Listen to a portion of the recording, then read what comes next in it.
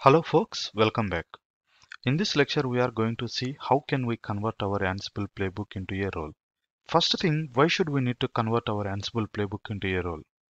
The thing is, if you are continue to write your Ansible playbook with multiple tasks, after some period of time it will be start creating a confusion. If we take our playbook itself, I'm just opening with more. We have added multiple tasks where we are installing Apache on Red Hat as well as on Debian, and also copying index.html file, changing default port number, and ensuring that services are started or restarted whenever there are changes. So these all are the tasks we are doing with a single playbook, and if it is continue to grow, we can start getting confusion.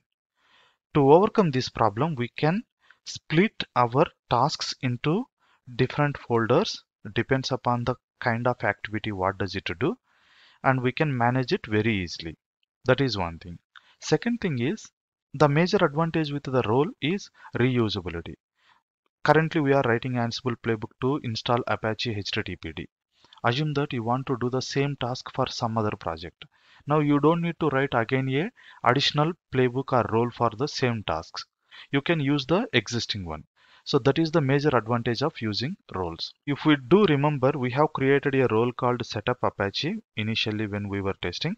Now we are going to convert this Ansible playbook into a role. Okay. To do that one, I am going to open one more session for Ansible master node. I mean to say control node. Let me log in as a ANS admin and cd/opt Ansible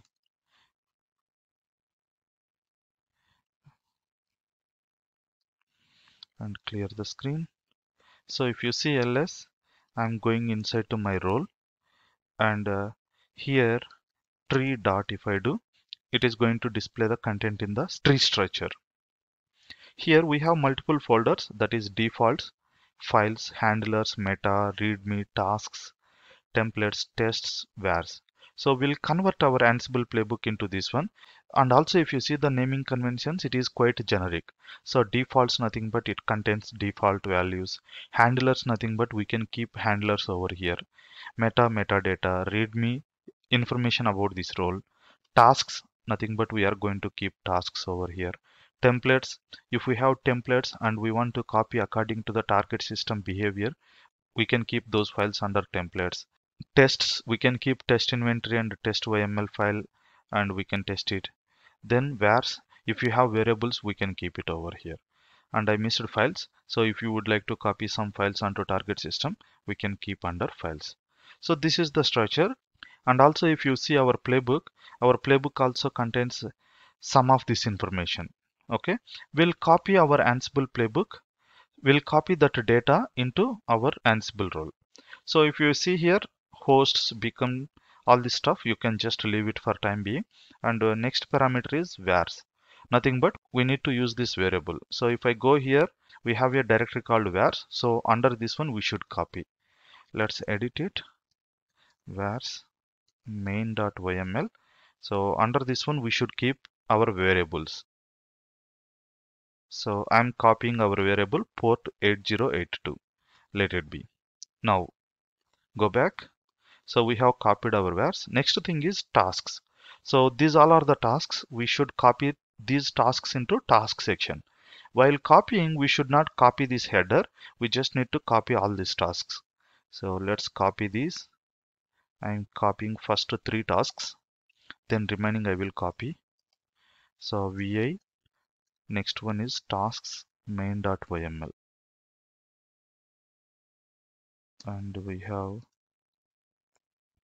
2 more tasks. So let's go down. Yep. So here you can see the alignment. These tasks each task starts from the starting because we don't have any header section, so it should be like that. So it avoids some of the syntax errors, right? So we have copied tasks. Next thing, we need to copy index.html. So index.html file is available under /opt Ansible. We should copy this one onto files section. So let's copy that one, cp slash opt ansible index.html to files. So I have copied this file under files.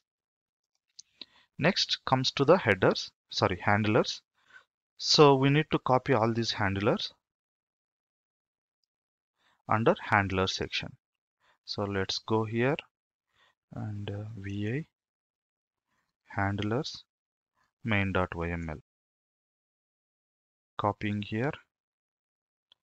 So that's it. Let's save this file. So we are using vars, tasks, files, and handlers.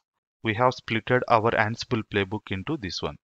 Now one last thing I'm going to do is I may or may not send my variables. That is the reason, in case if I miss it to send my variables, I need to give some default value. That is where you can update the defaults. In case your playbook needs some information, but if you don't provide that information, it is going to take from the defaults. In our case, we are using a variable called port. So I'm passing that one through the variables. If I am not passing that value through variables, then take the default values. So I'm going to define our default value like defaults main.yml. So going to insert mode, port. So in case if you are not providing your variable, then use the default port number as a 8080. Let's save this one. That's it. So total we are using 5 directories and we don't require meta. I'm removing this one, and also templates we don't have, and tests. Usually we never use tests. I'm removing all this stuff. In a role, tasks is mandatory, remaining all directories are optional. So that's all I can say. We have created it appropriately. You can see here, these all are anyway updated, but under files we have index.html. Now our role is ready. But how can we execute role? There is no new way. You just need to create a Ansible playbook. In the playbook, we should call the role. That is the only thing we should do. So let's go back, and I'm going to update the same playbook, that is setup apache.yml. Before updating, let me take the backup. cp. I'm just going to give underscore backup. Now we will edit this one. So same file, what we need to do is we just need to remove all the content except first 3 lines. Oops. Okay.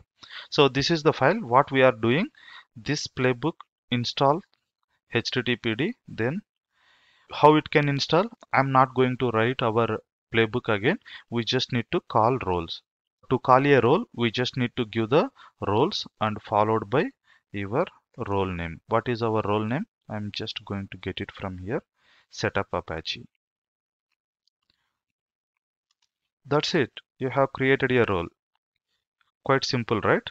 Before executing, let me open it. So this is the one.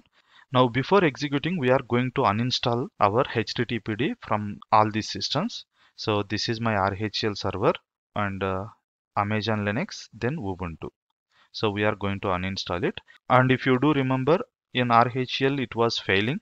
So we should disable the SUSE Linux. For that, cat/etc SC Linux. So SC Linux, under this one we have a config file.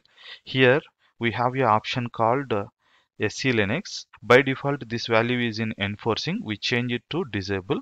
Once disabled, we should execute a set enforcing 0 so that it will work. Now my RHEL server is working fine, so there is no issue.